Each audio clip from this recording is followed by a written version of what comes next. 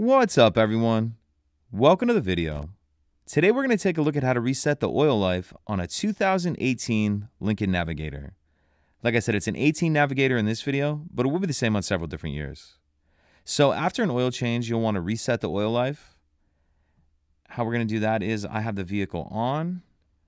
Then we're going to come down here and press this settings button. And that's going to take us to this screen.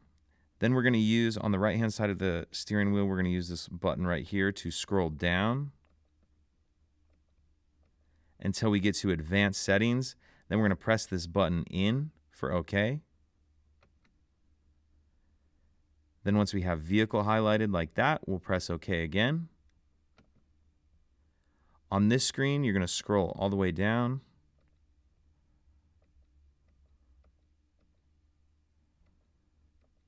Until we get to oil life reset. Then we're going to press OK. And then this will tell you the percentage. This one doesn't need it, but we'll go through it anyway. So once we're on this screen, we're going to press and hold down the OK button. As you can see, it's resetting there. And then once it's done, you can let go of that, and it's been reset. If you have any questions, please let me know. If you could take a second to like and subscribe, it helps us out, and I'd appreciate it. Thank you.